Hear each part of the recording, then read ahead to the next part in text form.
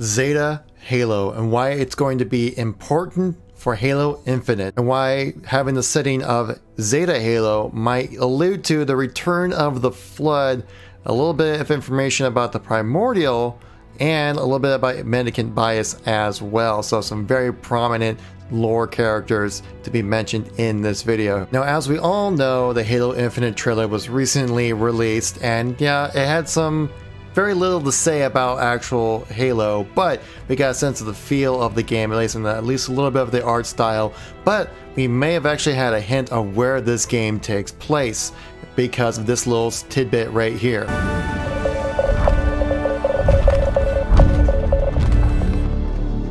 Now, if you hear from that walkie-talkie, it's actually producing Morse code, which actually that Morse code translates to essentially SOS Zeta Halo GRD, meaning save our souls, which is the rescue call. Zeta Halo GRD standing for ground, so on the ring itself, which led me to thinking, well, I'm a little interested about Zeta Halo. We've never been on it. It's been alluded to games. It's been technically shown in previous games like in Halo 3, but just a holographic image of it, but not actual gameplay or actual like images of it. So this is the first time we may have actually confirmed seeing Zeta Halo in a Halo game. This could possibly be the Halo ring that was alluded to at the legendary ending of Halo 5. If you do remember, we get to see a Halo ring at the legendary ending, and that's about it. We didn't know much about it at that moment. So stay tuned throughout the video because we're going to give you some information about the Zeta Halo ring, a little bit of history about it, a little bit of lore, and how will it affect the potential storytelling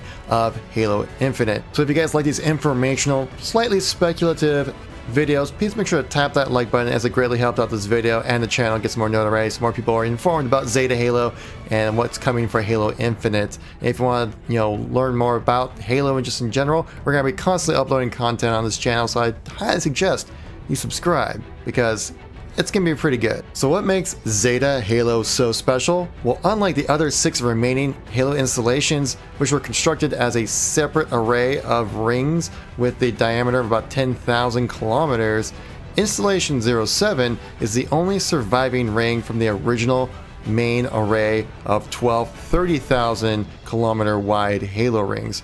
However, Installation's diameter was reduced down to 10,000 kilometers after some serious situations happened with that ring, but it basically was reconstructed back to 10,000. Though much like the other Halo rings, Installation 07 or Zeta Halo served a secondary purpose as a life worker preserve for biological specimens from across the galaxy as part of a conservation measure. So this was a little bit of a safe haven for people when those Halo rings go off.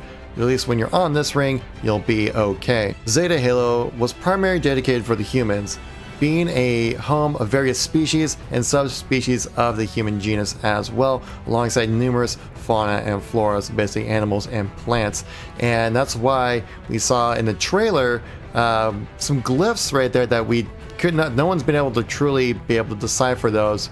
I did jokingly in my trailer breakdown, but no one's really been truly be able to break those down. I think this might be some human writing that's been written on those walls that no one's ever seen before. I mean, that's what very similar what would happen like in we've seen in real life with ancient humans writing glyphs on the wall to kind of tell a story of some sort. Also, I should mention all of the animals and potential humans that are on this Halo ring are about 100,000 years old. So this is before any recorded history. Some ancient humans, potentially humans, ancient wildlife. Like I mentioned in my breakdown video, those rhinos that were shown in the trailer were actually probably developed off of some concept art that was from a previous people just writing out like what ancient rhinos might have looked like. I broke that down in my trailer breakdown as well. This kind of confirms that these are some ancient wildlife that's going to be in this Halo ring. But here's some really cool lore stuff, that's why I feel Installation 07 is going to be a very interesting place to take place for a Halo game. This is going to be during the Forerunner Flood War. Master Builder Faber placed Installation 07 along with the other 11 rings in the original array under the control of the Contender class AI, Mendicant Bias.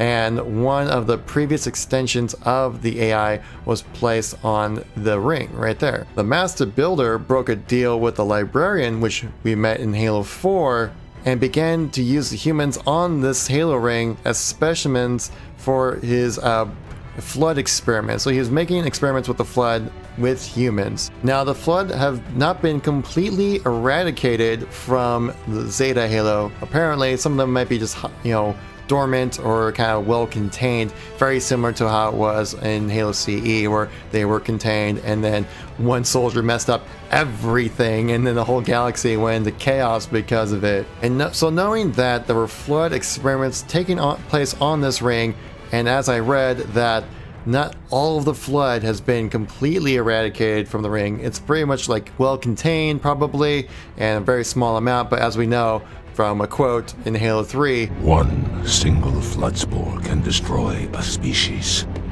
One spore is all it needs. Now another very interesting thing about this ring is that the Primordial was captured and placed in a cage deep within the chamber deep underneath the installation's surface, and not much has been heard about the Primordial since then. So that's gonna be pretty cool. Like, this guy is one of like the most like original beings ever in the Halo universe. This guy is not much is known about him, but he's very prominent. He's like basically like a proto grave mind, super grave mind kind of guy.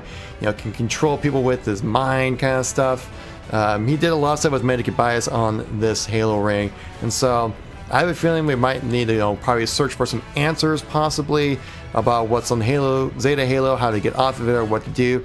We may have to get involved with, you know, contacting the Primordial, who not necessarily the nicest of guys, but it could be one of those things where an enemy becomes an ally for Master Chief or something like that. Just kind of speculating at this point, saying like I said, not much known about the Primordial besides he's potentially like a proto-grave mind, crazy mind control abilities, and has kept his consciousness alive for over 10 million years. Though this wouldn't be the first time humans have stepped onto Zeta Halo.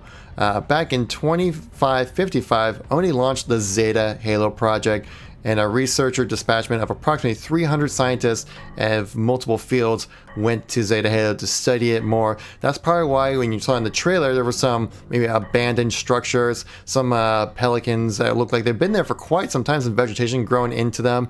Like it's apparently like this can be taking place in 2560, which is actually 2 years after the events of Halo 5, according to the dashboard on that pelican that was in the trailer right there. And so possibly something bad happened to these researchers. Maybe they deserted everything, or I'm not quite sure. I mean, obviously we don't know. So a lot of speculation there, but so we maybe have some research on some older humans, maybe some development on some when Oni came to the ring to research it more. There's a lot more to know about Zeta Halo, and be back to the sense of awe and astonishment and finding out new things within the Halo universe. That sense of exploration, which hasn't really been captured since Halo 1. So in summary, how will this affect the gameplay and storytelling of Halo Infinite? Well, one thing I almost can guarantee there's going to be a return of the Flood. I mean, we even had the Flood in Halo Wars 2, which is great. The Flood would add a nice variation of different types of enemies. And I'd love to see, you know, how the Flood would look in the Slip Space engine. That would look amazing. Another thing I really feel like we're gonna probably touch on with Halo Infinite, if we're gonna be on the Zeta Halo, is that we're gonna be probably getting in contact with the Primordial. This guy, like I said, 10 million years old, proto-grave mind, guy who can like control people with his mind, like super strong, like omnipresent almost kind of dude. Like he's like a god basically. So it's gonna be pretty interesting if we get a chance to interact with that guy. And also that humans and Oni were on this ring 3 years prior to the events of Halo 5. and so we might come across people maybe in hiding, maybe some ancient humans or something like that, or maybe some ancient, come across some more ancient wildlife, things like that. It should feel almost like familiar because it's like very Earth-like stuff that's going to be there, but very almost alien because of how ancient things will be on this ring. Now, this video is really like a TLDR of what is fully known about this ring. If you want to know more, click in the link in the description down below to the Halopedia page where I got most of this information from. They go into great detail and great detail in the lore as well about this. I was just trying to give you some focus more on what kind of implications this could have on Halo Infinite and its gameplay and storytelling. So everybody, that's about everything I have to say about Zeta Halo right now. I feel like this could have some potential, discovering the past kind of feel with the storytelling that's going to be coming with Halo Infinite, and I feel like it's going to really bring it back to those feels of CE. This could essentially be like almost a recreation of CE, almost like a Star Wars Force Awakens of Halo. That's what I'm kind of feeling with this game from what we've known so far about Zeta Halo, and also what the little tidbits of information that we got from the trailer as well. So anyways, thank you very much for watching. I greatly appreciate it. If you stuck around the video this long, you probably enjoyed it enough to where you feel like maybe give it a like. That would greatly help out the channel a lot, help out this video get some more notoriety, so more people know about Zeta Halo and the atmosphere that's going to be created for Halo Infinite. Leave a comment down below if you know anything else about Zeta Halo or about that trailer that you would like to share with anybody. I can probably use that information for another video as well. If you want to stay up to date with any Halo Infinite or Halo 5 news as well, or any kind of gameplay or anything involving Halo, stay subscribed to the channel. We're going to be uploading content constantly for you guys right here. So anyways, thank you very much for watching. I greatly appreciate it. I'll catch you on the next one. Peace out.